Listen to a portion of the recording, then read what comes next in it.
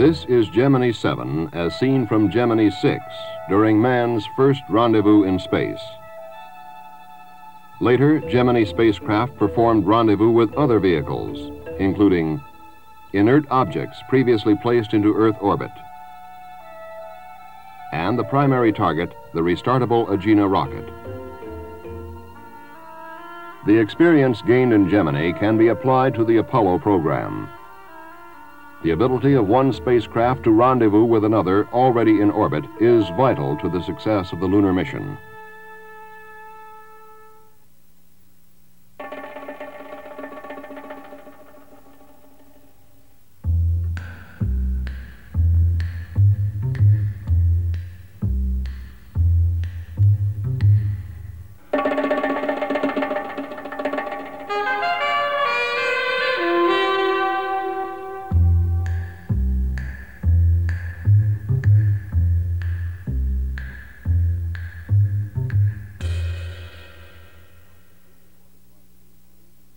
To understand the part that Lunar Orbit Rendezvous plays in a manned lunar mission, we must first review the overall mission plan.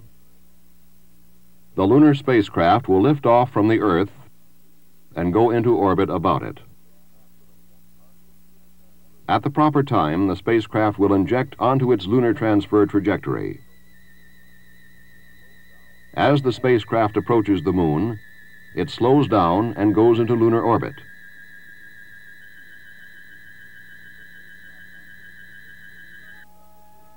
The spacecraft actually consists of two separate vehicles.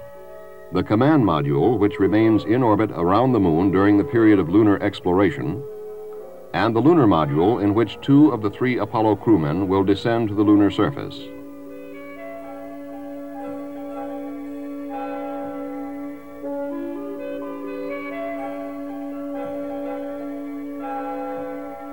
After a period of lunar exploration, the astronauts will lift off in the ascent stage of the lunar module.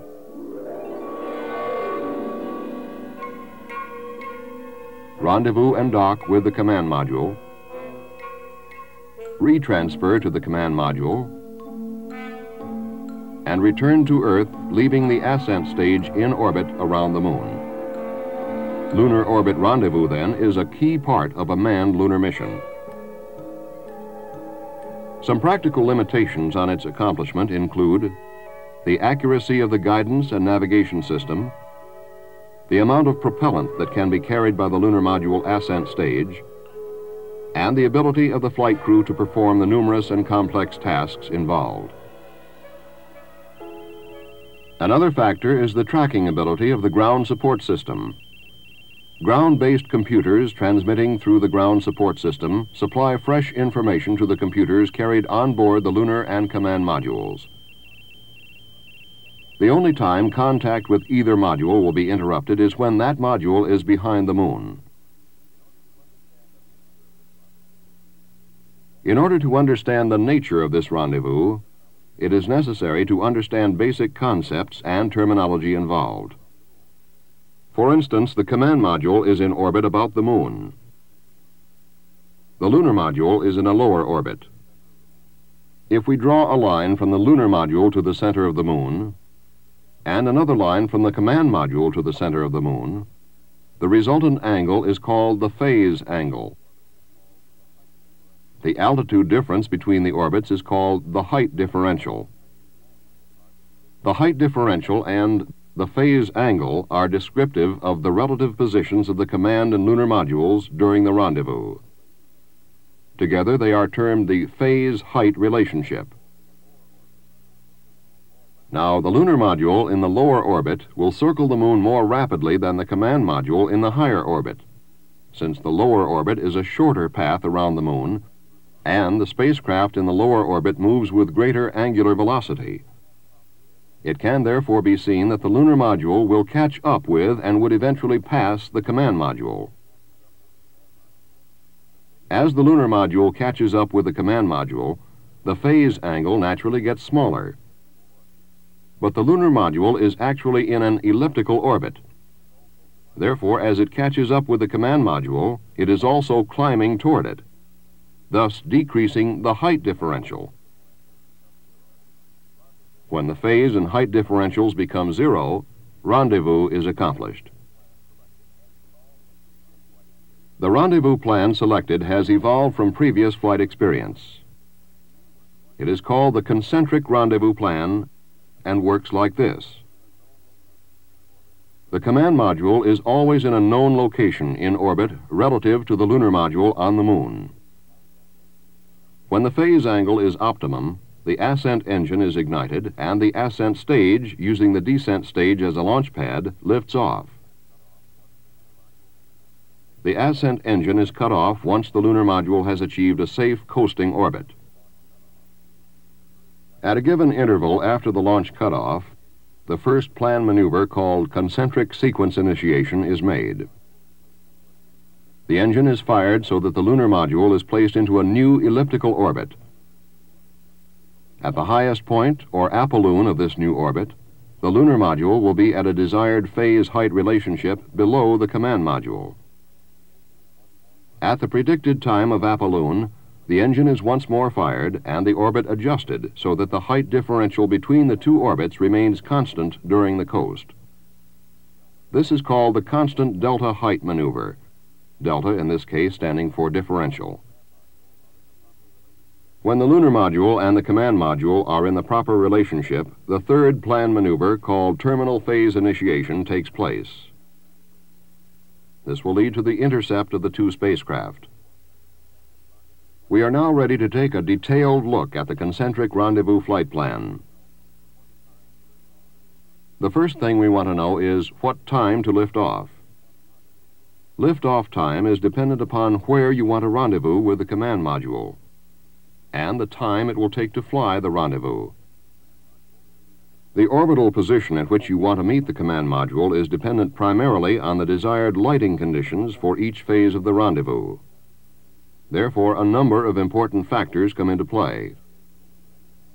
For instance, there are three basic areas of illumination of the lunar surface. There is the area lit by direct sunlight, the area lit by sunlight reflected from the Earth or earthshine, and the area on which neither sunlight nor earthshine fall, the dark area. The command module must be able to track the lunar module with optical instruments, so that in case of emergency, the command module pilot could fly to the lunar module to perform a rescue. If you were in the command module looking for the lunar module, a flashing beacon on the lunar module could be seen from about 500 miles away against the dark side. Against the Earth-lit surface with less contrast, the beacon would be visible up to about 250 miles. And with the low contrast against the sunlit surface of the Moon, the lunar module could be spotted by its reflected sunlight at a distance less than 50 miles. And there are other lighting constraints. The command module, in sighting the lunar module through its optical sextant, must never have to look for it at an angle of 10 degrees or less to the sun. An accidental look at the sun through the high-powered sextant could blind the astronaut. During the final braking maneuvers prior to docking, neither module must have a line of sight from the other that will cause the crews to look out their windows within 30 degrees of the sun. From these and other lighting conditions, it has been determined that the point of terminal phase initiation should come within a fixed region prior to entering darkness.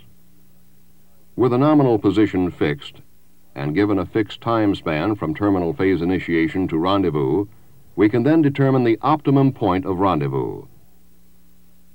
Now, knowing the liftoff point on the Moon, the position at which we want rendezvous to occur, and being able to calculate the time it will take the lunar module to fly the rendezvous, we can determine the liftoff time. When the correct phase angle is reached by the command module, the ascent engine of the lunar module is ignited, and the ascent stage lifts off the surface of the Moon. There are two objectives which determine the nominal liftoff time.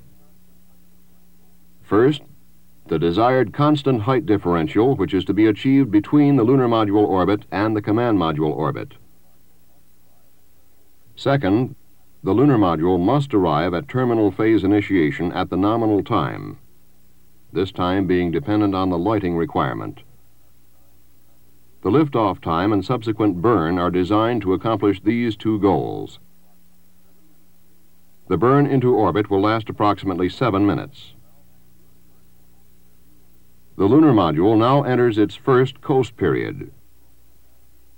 During this coast, the crew will make appropriate navigational calculations and systems checks. The next maneuver to be performed is concentric sequence initiation. This burn will have only one objective: to adjust the catch-up rate of the lunar module to bring it to the point of terminal phase initiation on time.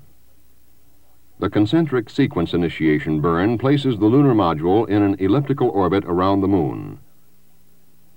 Regardless of normal accumulated errors, the computed time of arrival at the high point of this ellipse, calculated prior to concentric sequence initiation, is the time the constant delta height burn will be initiated. This burn will give the two orbits a constant height differential. It is probable that this will not be at the exact apollune, again due to normal errors. This is to keep the crew's time schedule predictable and uncrowded. The objective of this constant delta height burn is to achieve a constant height differential between the orbit of the lunar module and the command module. Now let's look at the phase height relationship to see the result of the constant delta height maneuver. Once this has been achieved, that is, when the lunar module orbit remains at a constant altitude below the command module, the phase angle becomes smaller, but the height differential remains the same. If we draw a tangent to the lunar module orbit at the position of the lunar module, this is called its local horizontal. The elevation of the line of sight between the lunar module and command module is referred to this local horizontal and is called the elevation angle. Since the height differential after the constant delta height maneuver remains constant, the proper phase height relationship for the subsequent transfer can be detected by one correlating factor, the elevation angle. This can easily be recognized by the crew. The elevation angle used as a trigger for terminal phase initiation is 26½ degrees, which gives nearly optimum use of propellant when coupled with a standard intercept transfer orbit of 130 degrees, corresponding to a standard intercept time of approximately 42 minutes. When the elevation angle is 26½ degrees, the flight crew fires the lunar module engines for terminal phase initiation. The length of this burn is directly proportional to the height differential of the two orbits. Also, the transfer arc, coupled with the elevation angle, provides a direction of thrust along the line of sight from the lunar module to the command module. These factors make it easier for the crew to monitor the burn and facilitate backup procedures.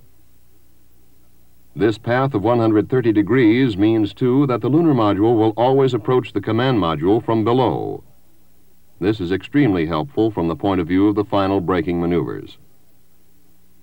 For a fuller understanding of terminal phase initiation and the subsequent approach, we imagine that the lunar module is at the center of a coordinate system.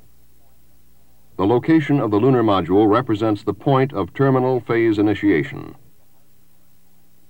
This axis represents the height differential between the lunar module and the command module. Since the command module is above the lunar module, it will be in the upper half of the system. This axis represents the distance ahead or behind the lunar module of the command module. Since the command module is ahead of the lunar module, it will be located in this quadrant. Since terminal phase initiation occurs when the elevation angle is 26½ degrees, the command module must be located on this line, the line of sight. If we did achieve our nominal height differential of, say, 15 miles, then the command module will be located here. Now, what if the constant height difference between the two orbits was not nominal? Let's say that the actual constant delta height achieved was 17 miles. The command module must still appear along the 26½ degree line of sight. The same thing holds true if the height differential is less than the nominal 15 miles, say 13 miles. The terminal phase initiation burn will be programmed so that the time of theoretical intercept will always be at the same time after terminal phase initiation. This is theoretical intercept since it does not take into account terminal braking maneuvers for docking. The standard time to intercept will be about 42 minutes. Using the lunar module as a point of reference, the point from which the astronauts will see the rendezvous, the command module will appear to follow a course like this. It will appear to the lunar module crew to approach them, pass overhead, then come back along this path for the final docking maneuvers. 10 minutes after terminal phase initiation, the command module will appear along this line of sight. 20 minutes after terminal phase initiation, the command module will be seen along this line of sight. Again, the time of travel from terminal phase initiation to theoretical intercept will always be the same. Now let's say we did not achieve the nominal height differential. If we were higher, the command module would appear to follow this course. Lower, this course. Since the time to fly this course will always be the same, regardless of differences in height differential, at any given time the command module will appear along a given elevation angle or line of sight. This can be seen directly by the flight crew and is used to monitor the guidance and navigation system. Reviewing then, to determine the liftoff time, we need to know where we want the lunar module and command module to rendezvous. This will be determined by lighting conditions. Computing the total time of the rendezvous sequence will give us the liftoff time. At liftoff, the lunar module is trying for a nominal constant delta height and a nominal time for terminal phase initiation. The lunar module will be inserted into a safe orbit around the moon. After a specific time interval comes the concentric sequence initiation. This maneuver will adjust the catch-up rate to arrive at terminal phase initiation at the nominal time. The constant delta height maneuver will occur at a time predicted as a part of the determination of concentric sequence initiation. The constant delta height maneuver is designed to achieve a constant height differential between the orbit of the lunar module and the command module. Following this, the computer can predict the time of arrival at the next maneuver point, terminal phase initiation. When the elevation angle between the lunar module and the command module of 26½ degrees is achieved, the crew fires the lunar module engines to achieve a standard intercept time. The concentric rendezvous plan is also applicable for contingency situations. For instance, if the lunar module is at the beginning of hover for the landing sequence and an abort becomes necessary, the ascent stage separates from the descent stage and goes into a safe orbit. Concentric sequence initiation will occur at the normal time. The constant delta height maneuver will also occur at the nominal time. However, an option in the computer program allows terminal phase initiation to occur one orbit later. Since the lunar module will remain in a lower orbit for a longer time, it will catch up with the command module and be at the correct phase height relationship with the desired lighting conditions for terminal phase initiation.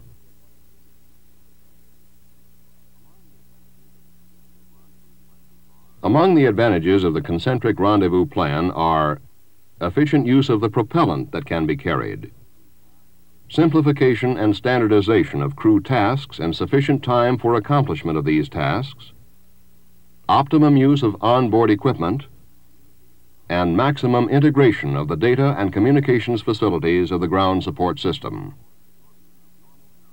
It also allows for absorption of normal errors and facilitates backup rendezvous procedures.